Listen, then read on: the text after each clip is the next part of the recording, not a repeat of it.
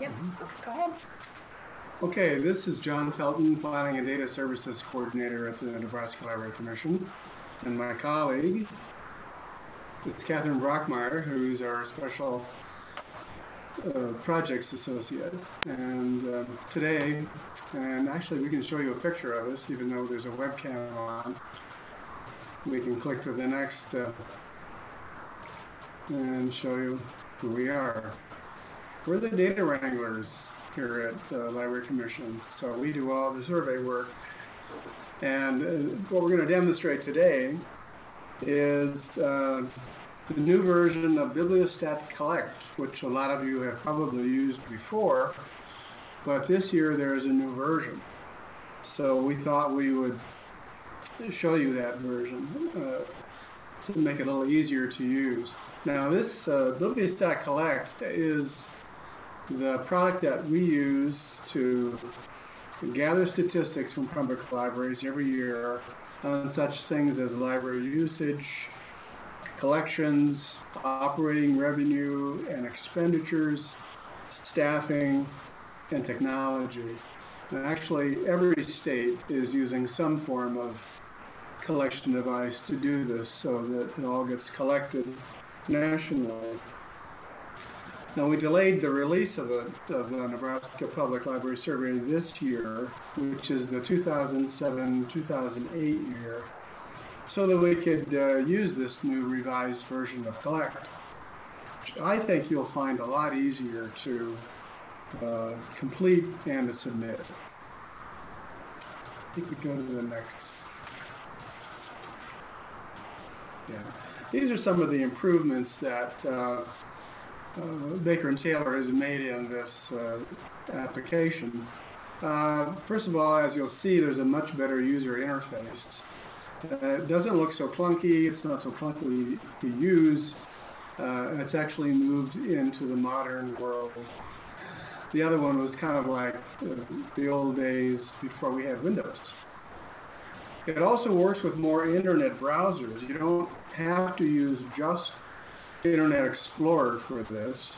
If you're familiar with using Firefox, if that's your default browser, you can use that as well, and it works just fine, as long as you're version 1.5 or above. In fact, that's how I've been using it here at the Commission.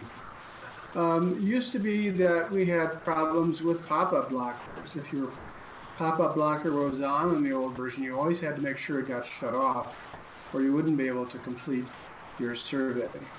Well, now that's been eliminated. It doesn't seem to cause any problem at all. Another nice feature that I like is automatic total calculation. For those of you who've done this before, you always had to click Update at the end of a page in order for the fields that total data to actually add them up. But now, as you're going through the data, it'll actually add it on the fly as you're going through. Another thing that's easier is when you get to the end and want to submit your data, you'll often be asked for corrections to edit checks, things that the program thinks maybe aren't right or something you've forgotten. Now it's much easier to go ahead and correct those without going back to the actual survey itself. You'll find that much easier, I believe, too. Plus, when you do print your report before you submit it, the formatting for the PDF reports is really much better than it was before. So these are some really nice improvements, and I hope that you'll find this much easier to use. So that's why we're demonstrating it to you today. So now Catherine's going to talk about ways you can access the survey when you're ready to send us your data. Okay, we're going to move over to the web.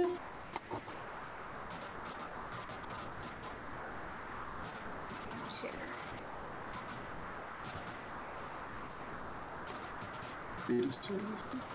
All right.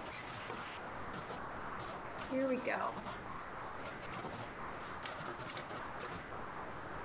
The username and passwords used to access the survey remain the same, what you've had before, but the internet address has changed slightly.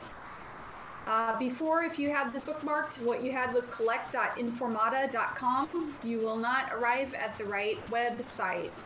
You need to make sure that you have changed your bookmark or your favorites to collect.btol, which is bakertayloronline.com. So you can either enter your new URL directly or go to the Library Data Services page on the Nebraska Library Commission website, where you'll find some extra information. This is our web page, the Library Data Services. You'll see it's www.nlc.state.ne.us/statistics. And on that page, you'll find some information we'd like to show you. Scrolling down in bold, it does say submit your public library statistics online. This will take you to another page with some information. Before you do that, you may want to check out our FAQ, which has survey instructions or the data's definitions. But once you're ready, go ahead and follow the link to submit your public library statistics online. That takes you to another page. So once you're ready to start the survey, you may either click on the graphic here on the link. Again, below are the FAQ survey instructions or the definitions that we've pulled from their site that you don't need to log in to read up on it in advance if you need to do that. Otherwise, go ahead and follow the link. Now you will see this takes you to collect.btol.com, and you should have a username and password. I'll put ours in.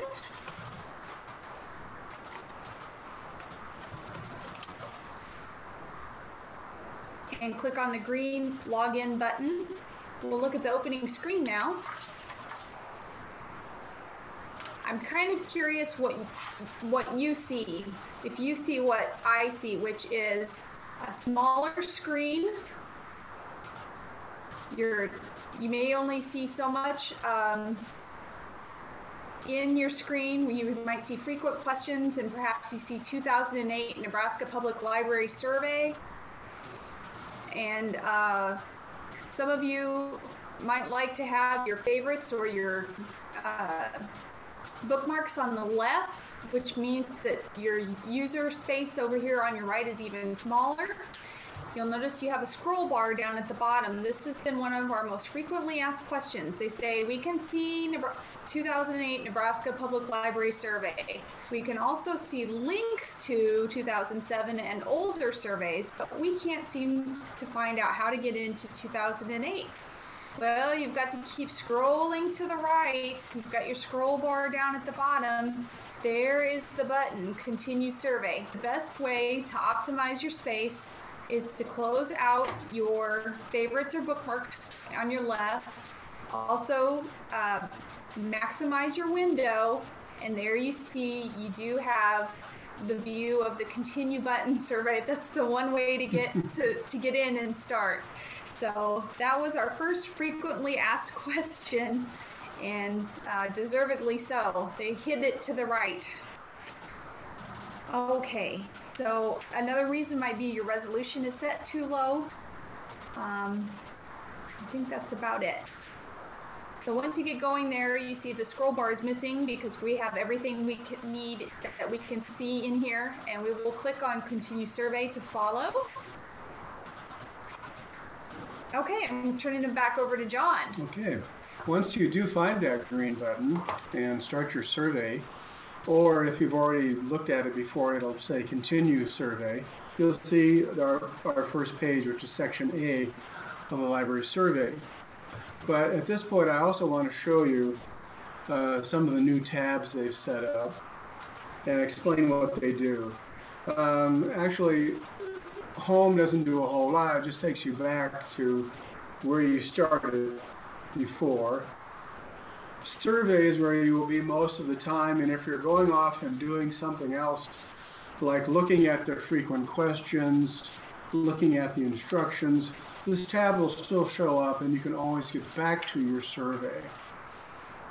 So this is how it, and of course you have here your navigation. If you've already completed part of the survey and you want to skip ahead, you can always go down here to this navigation bar and click whichever one you stopped at before. The status button you won't use now, but this is what you will use when you finish your survey and are ready to review the data before submitting it.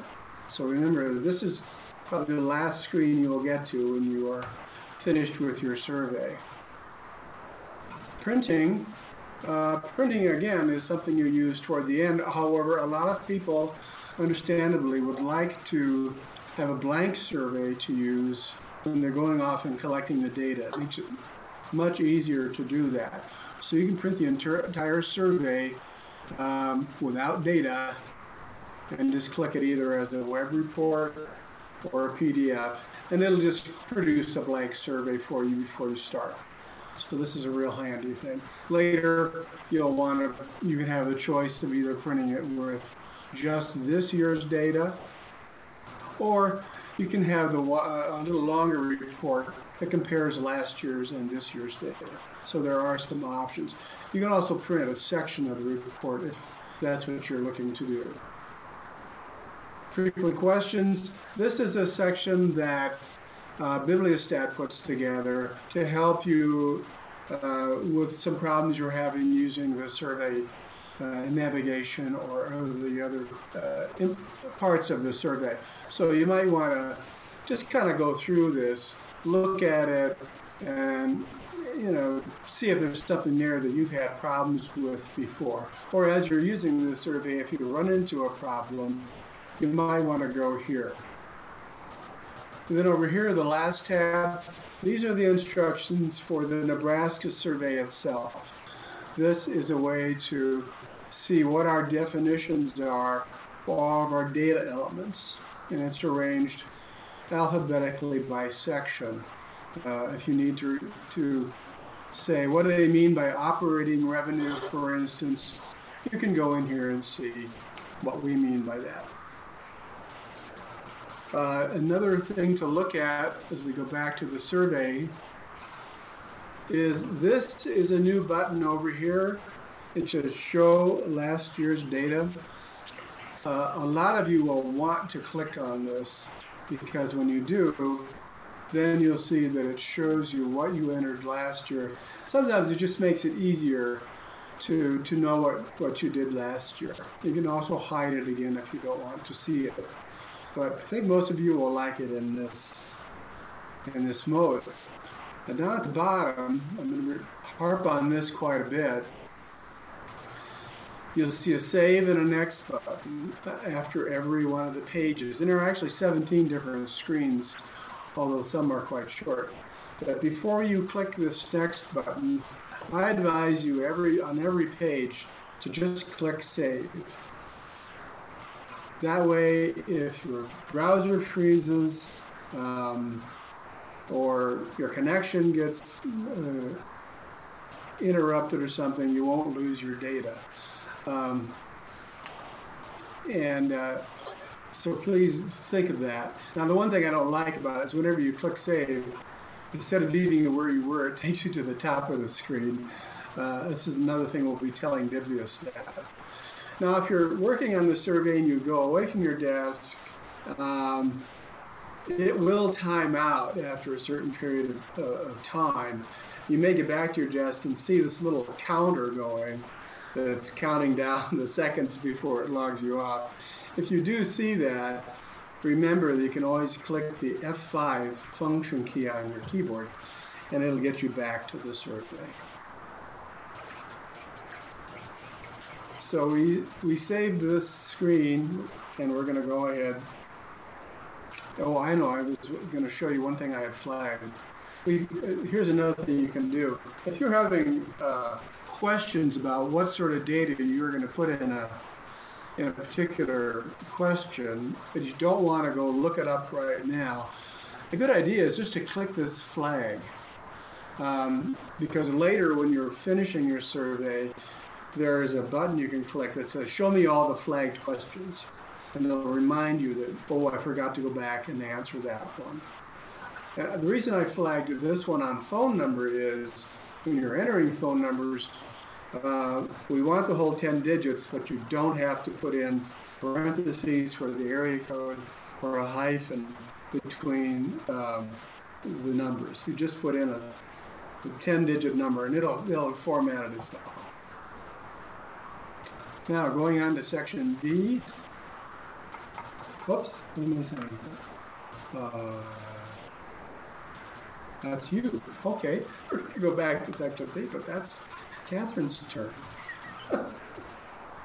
Thanks, John. He gets pretty eager. I was on a roll. You're on a roll. Okay, so and I'm gonna just stop and take a moment here to let us know that you can always send us your text messages if you have any questions or comments at any time. I've checked and we haven't received any, which is, so far so good. We're doing good here. There we go. We can always get back to that. So we were in section A. John showed us section A, which is basic. Most of this should already be filled out. Again, as he said, you don't need parentheses or hyphens for phone numbers or fax numbers. And we've done section A, so we would click Save. Unfortunately, it takes us to the top of the screen. We can scroll down to hit the next button, or you can select the section on the left under Survey Navigation. Section B is also pretty easy to complete, but remember to calculate the number of total weeks correctly if you have regular and summer hours. So they should add up to 52. We flagged these for ourselves to remind you. If you have no summer hours, then you would put 52 here. However, if you do have summer hours, say 12 weeks of your summer, you just need to make sure that 2.2 and 2.5 should total 52. Did that right? Oh, you have to put the thing in there. How many hours a week? And then it does calculate for you your total number of hours. And you see I had to enter some data. If I change this, it will automatically change my calculation at the bottom. But it's up to us to make sure that 2.2 and 2.5 add up to 52. Okay. So I'm going to save my data. Scroll to the bottom and click Next. Section C is Library Facility Questions. It's another page where much of the data will probably already be filled in and cannot be edited. So note that wherever the question is in purple text, that's these, such as 3.1, 3.2 in bold, and a little lower, 3.7 and onward. These are questions that must be completed. And you will find out later on when you do your edit check, if you have not filled in those boxes, that will come up in your edit check.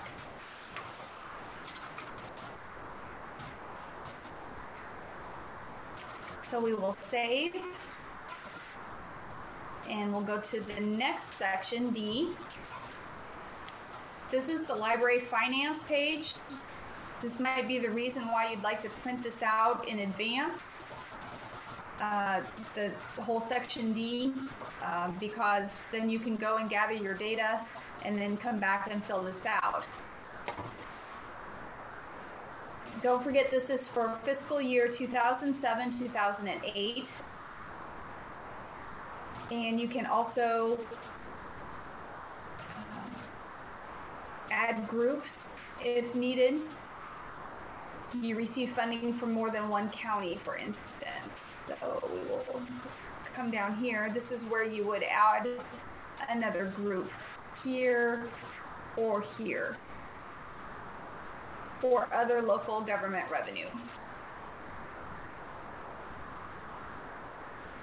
So in section D, part 2,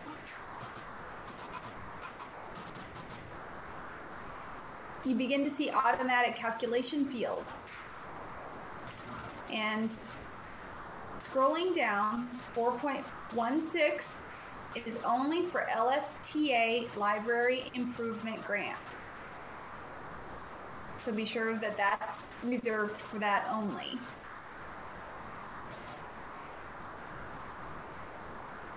And as you enter these fields, the total should calculate here at the end. We'll save and click next. Part 3 is more revenue figures. This is the place to enter sources of income that you had not yet specified. Again, you can add groups as you need to. And you can check your definitions while you're going through by clicking on the number if it's linked. This is where it will pop up to give you definitions. Again, these totals will calculate as you enter data above.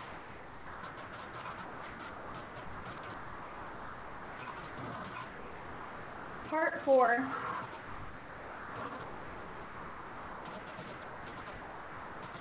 Capital revenue. There's the beginning. As you go down. Okay. As we get down here to 4.31, you're starting the expenditure section of the survey. Right above it, it says operating expenditures.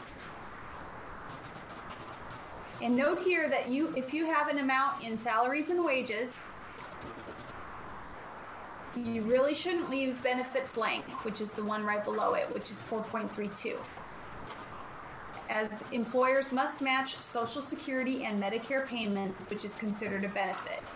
So if you pull up the definition and information for 4.32, here's your help for question 4.32. Include amounts for direct paid employee benefits, including Social Security, retirement, medical insurance, life insurance, etc. You can read up on this a little bit more. So what we're trying to say is if you fill in any amount for 4.31, you should take into account that you are providing some employee benefits, and that amount should be entered in 4.32, which will then total for you at 4.33. Okay. Scrolling down, we would save our data before we move on, especially as browsers can get sticky. And we are into section D. Did that not move on? Oh, yeah, there isn't much to talk about here. So. Pardon? There isn't much to talk about in D. Okay. All right.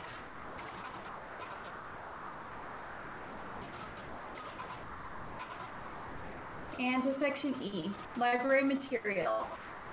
This is your collection holdings section. Please note that audio and video definitions have changed to accommodate downloadable files. There you go. Audio is open. Okay, so here's audio with a note.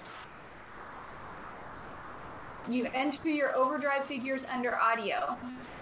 So overdrive is new for many libraries this year. in terms of how it's been identified in this survey especially. If any library has begun offering downloadable videos, you enter that down here where you put DVDs. Also, pay attention to the electronic databases area. Please note that the number that gets calculated here in 5.20 will need to later match figures from section 6. So this is one to jot down and make sure that in section 6 your amount here in 5.20 will later match what we'll show you in another section. I'm going to save and going on. A few more on library materials. We had serials, electronic subscriptions, and other materials. You can also add groups as needed. These are automatic right here under total collection.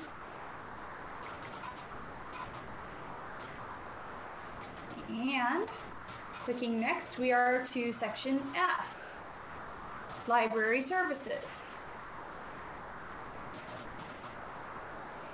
Please note here that, which 6.2 is now? Yeah. Oh, it's me. Okay, I just want to point out again here on this section that, again, you've got a lot of purple questions here. So, and these are ones that sometimes people do not collect, and we really need you to collect these data here. Another point is down here on 620, right here, this is a new question. Wireless internet access available to patrons? This question used to be list the URL for your online OPAC if necessary. We collect that somewhere else now in a different survey. So what we'd like to know now, and you can just use, say, yes or no with this drop down, is do you offer wireless internet access for your patrons? Now, some of you who just got that Wi-Fi grant, probably not this survey, but next year you'll be able to put yes for this. Down here on 629, okay, this question doesn't have a really great explanation. It just says, select the type of connections to the library internet access. Well, wireless, what we mean by this is a couple of things. One, we mean if the only connection you have to your library to the internet is through some kind of wireless connection from your internet service provider, please check this button. Now, if you have two subscriptions, let's say you have a T1 line up here, and you also have a separate subscription to, say, a DSL line that you only use for wireless for your customers, please check both. Otherwise, just check the connection that is your primary connection to the internet. Here. Now, let's see, what else we're going to ask you. Let's see. So I'm going to save this. Go back. Whoop.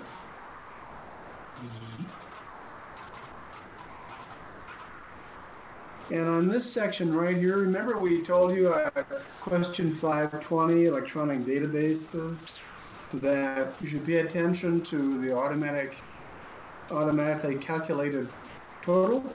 Well, that's because these three sections here under licensed databases, even though they aren't totaled, these numbers have to total the same one you had in question 520. Otherwise, you're going to get an edit check when you get to the end, and you're going to have to fix it somehow before you go on to submit your survey. So that's just a little tip about how this works. So again, we're going to save. We're going to go next. And I'm going to hand it. Well, actually, you know, G is pretty easy. Just put in here how often your library board meets. This might already be filled in fact, from previous years. If it's changed, go ahead and do that. But you can see that last year on this one, it was a 7-year period. It still is, so you could leave it. Still again, save, go to next, and then Catherine will talk about paid staff. Okay.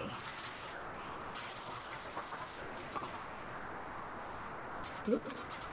This first question, 8.1, asks for the total ALA MLS paid staff that you have. The next question should say total librarians. In other words, all persons in your library with the title of librarians. You cannot have a greater number in 8.1 than 8.2. They can either be equal or 8.2 must be greater. So if you have 4 staff total and 2 of them, change that, and 2 of them are ALA MLS, then this is how you would enter it. You may also have other paid staff who do not have the title of librarian, and that's where you would enter that here. And then this will total automatically on 8.4 for you. 8.5 and 8.6 refer only to the library director.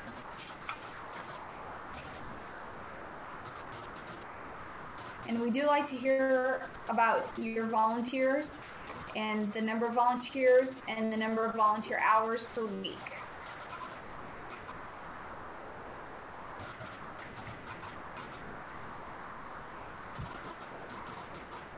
This is your opportunity in Section I to share with us what's been happening at your library. We would like for you to share your accomplishments and also what else has been going on. You could also send us a separate email if you'd like to give us an update.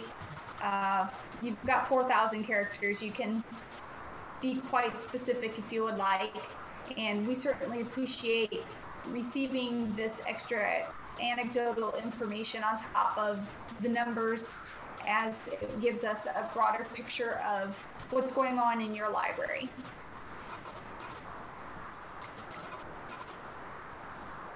Section J, we're almost done.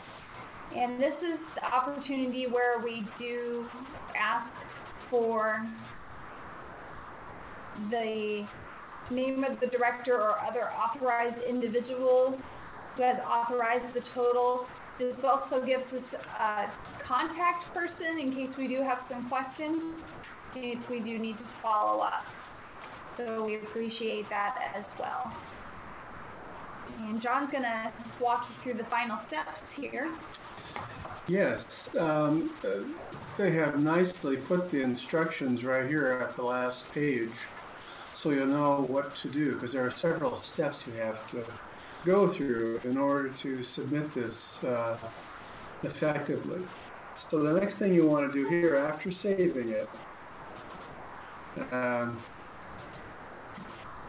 is go on to the next, into the next section. Oops. I was looking for that. You ready to go? That's okay. Go ahead. So what we can do here is save it. And then what you need to do is go up here to status. It won't automatically take you there. And you'll see that there is an order to all this if you remember the instructions. The first thing you want to do is actually not do edit checks, but go to this tab here, unanswered questions, Now, what this will do is show you all of those purple questions, the ones you have to answer, and whether you have done it or not. And it gives you the opportunity here to go ahead and put a figure in without going back to the survey. And then when you go ahead and go down here and say save, it should actually clear some of these off your page. But you have to go down here and answer these in order to really complete the survey and to be able to submit it. If you want, you can also look at all the unanswered questions to make sure you haven't forgotten anything. So that's a pretty good practice too. This is not just, as you can see, not just the required, what we call the federal questions, but all the others. So that's your first step, really. And then you can go to flagged questions. Remember, this is your tool. This is the one you can use if you want to go back and make sure that you've answered a question like we did. You can see that everything we flagged shows up here. And if we forgot to answer it, we can go ahead and do it right here, or if we answered it incorrectly. So this is another good practice to make sure if you did flag something, you don't forget to go ahead and include it. So once you do this, then you go back to the edit checks. This is kind of the hard part, because sometimes there are certain formulas that they apply. And like if one year your totals for programs were much larger than they are this year, or vice versa, it's going to give you a question here. And what you can do on a lot of these, you can either correct it right on the spot, or it'll tell you if you want to. If it wants a federal note, you can go ahead and click this, put a note in here, and explain it. Then, when you correct it, it'll just go away. When you go down here, and be sure when you're finished doing this, that you go down here to this other green button and click Submit Corrections. What you'll see when that happens is some of these that you corrected, particularly if they were totals like this, will not even be there again. Others, you make it be confused because they'll still be there, but what you'll see is that this text has turned green. That means everything's fine, you explained it in your note, you're okay to go ahead. So when you're finished with this then, and you think you've got these all fixed, then you go up here to Submit Survey. It reminds you again, oh, did you do these things? Make sure that you did. Then you just Submit Survey. But before you do this, and they don't remind you of this, actually they do. They remind you in step 4, go back up here, print a copy of it so that you have a record of what you submitted.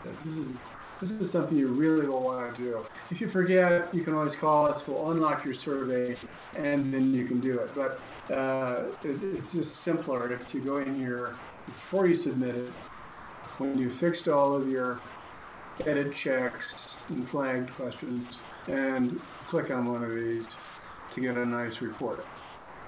Then, back to status, back to the bottom. Hopefully these are fewer. And you submit corrections, and you're done. It'll thank you for submitting your survey, tell you it's done. We will be able to see it from our end, and you're all set. So that's all there is to it. So, do we have any questions about it? I have a question. This is Bev in Scottsbluff. Hi, Bev. Hi. How do I get the stats for the overdrive? How many overdrive books there are? Well, we just happen to have Susan Nisley here, who's in charge of overdrive. Hi, Bev. You can always call me on the phone and I can get that information for you. It's also available if you go into the Content Reserve module. One of the reports will let you see what the total number of items is. But again, I can always try to provide that information for you.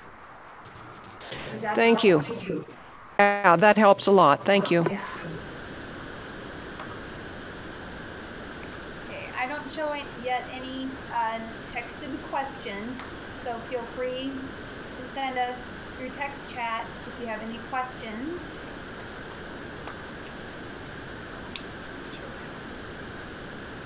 Karen, you had mentioned this is a technical comment. You said you could hear us, but your microphone's not working.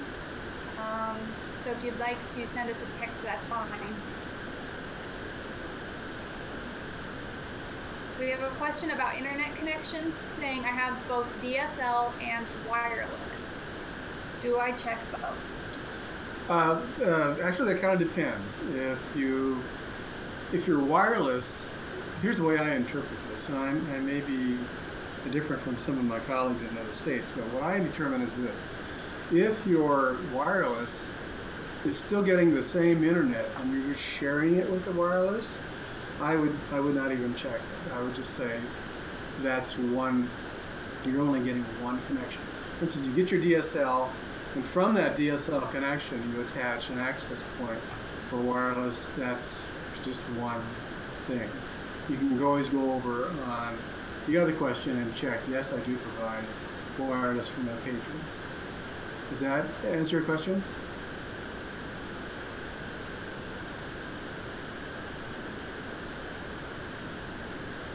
Judy, you can either give us a green check mark next to your name or send us a text to verify that we answered your question.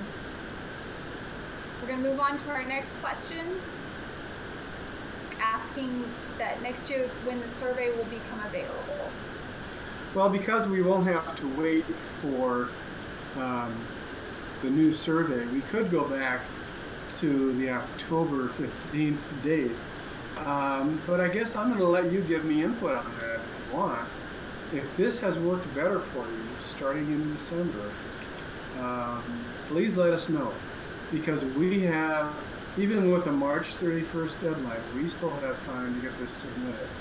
So I might send out, in fact, I might send out an email to everyone asking, or do a survey for this, to ask you what you prefer.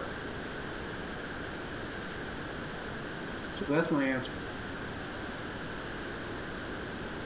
Okay. The next question was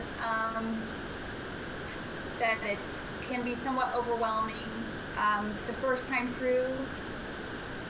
One thing to do is to print it out, especially if this is your very first time to do Bibliostat. If you haven't done it in previous years, the best step for you to do would be to go ahead and print out all of the questions and go ahead and show the previous year's answers so that you can compare to what's already been submitted for previous years or look at previous year's reports.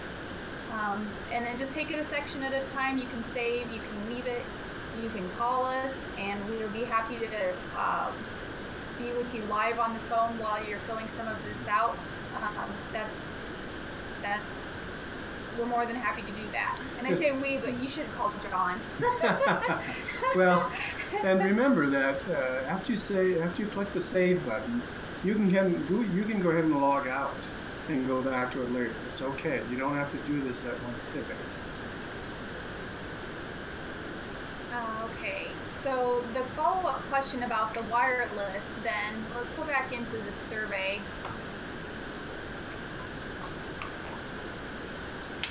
Going back to the wireless question real quickly here.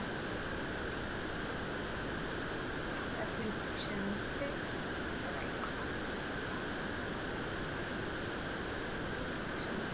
Right. 620. 629. 629. So wireless internet access, that is if you provide wireless internet access to your patrons. But if you're asking how you receive your internet, your facility. That's down below under type of internet connections, and that's 6.24 through 6.30. Yes, and now to explain that again, I hope it isn't too confusing. You can always call me if you have further questions about it. But my interpretation of this is that, for instance, some libraries actually get their only wireless connection from an ISP that sends it to them on a wireless connection. Others will have actually two subscriptions. For safety's sake, in some cases, they'll have a separate subscription just to show your decision makers, your funders, how you're meeting the needs of your community, or where you think you need to improve. It's a good way of showing people how much you do for the community and how you really need funding. Then finally, you have to submit your data through Bibliostat Collect if you want to become eligible for public library accreditation, state aid, or the Dollars for Data grants. So there is a little carrot there for you to submit them to us. Certainly there are probably other reasons too we can think of, but these are the primary reasons that we really think it's a good idea for you to submit your data to us. So that pretty much wraps it up. That pretty much wraps it up for us today. We've recorded this session, and it'll be on our website shortly. So those of you who missed it can actually see it again. If you found this valuable and you want another live session, we'd be happy to do that on another date. So that's another thing you can certainly ask. And we would certainly appreciate your feedback through emails or over the phone, what you thought of today's presentation, if it was helpful, if we answered the frequently asked questions that you have come up with, or if you have any suggestions for future presentations, we'd certainly like to hear about that. So we want to make this as interactive and helpful for you as much as possible, and so this was one way for us to do this, was through the live presentation, but also your phone calls and your emails are welcome. Yes, just be sure to email or phone John. So let's go back. We'll go back to our slide just because we're so proud of it. We had too much fun with the lab coats. Yes. But there's our emails actually aren't on here, although it's quite easy. It's jfelton or kbrockmeyer @ and then our long extension for our email. And our phone numbers here are listed here also. We appreciate seeing you or having you here with us today. Appreciate the interaction that we had with you, with your live questions, with your texts, with your feedback, with the yes/no checks, and also when you logged in to show us where in the state you were coming in from. That was a lot of fun for us to see. So hope we kept you awake this last hour and that you received the information that you were hoping for. Please do send us feedback if you have any to share with us. We appreciate your time today. Yeah, we have to go make rounds. That's right. So thanks again, and I think we're going to sign off now. Again, thanks to Susan Nicely for her technical assistance today. She stepped in for Krista, and so thank you very much, Susan, for keeping everything running smoothly for us today. Right. Have a great day, everyone. Yeah, thank you. Thank you. Thanks so much.